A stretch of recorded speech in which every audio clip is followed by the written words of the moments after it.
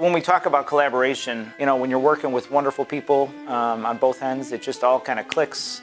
The idea for doing the collaboration we did with Francis Coppola and obviously the Coppola wineries started originally with our winemaking team. So as we've been out working in Napa, Sonoma, they had made a relationship with the winemaking team at Coppola. This is an organization that shares the same values and really all the great things that we do at Cooper's Hawk, and we got to do something with these people.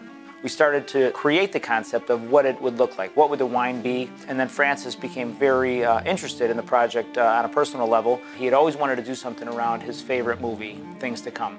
Having the opportunity to meet with Francis, share our stories, his story, our Cooper's Hawk story. We talked about so many things outside of movies. I think it was the last 5 minutes of our meeting we asked if we could hear a couple movie stories because he's so passionate about so many other things, about food, about wine, and you can understand why they've had the type of success they've had. They bring that level of passion, all the passion that he had in the movie industry. What he's done in the restaurant and in the wine industry is very pioneering.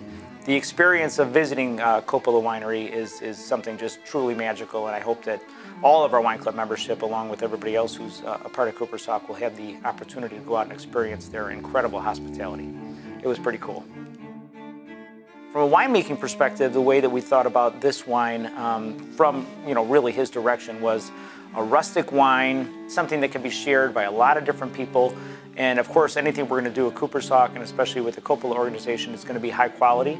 I couldn't be more proud of our winemaker, Rob Warren, working with Corey out of Coppola to create this wine, because they both had a similar vision, but they were both in a place where they could work together and share ideas and kind of come up with a finished product. They did a great job.